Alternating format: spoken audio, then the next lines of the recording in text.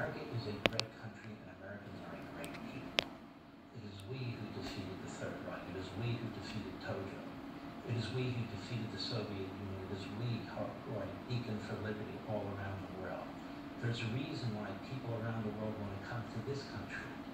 People of color want to come to this country. People have been abused to their cultures all over the world. They want to come here for a reason.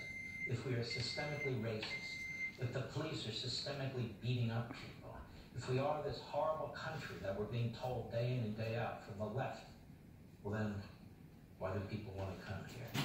And the hard left, it is a counter-revolution against this country. And they have a political party that is the vessel through which they operate. It's the Democrat Party.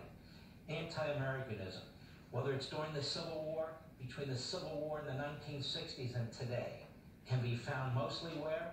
I'm telling you the truth, in the Democrat Party. The Democrat Party is the counter-revolutionary party against the American Revolution.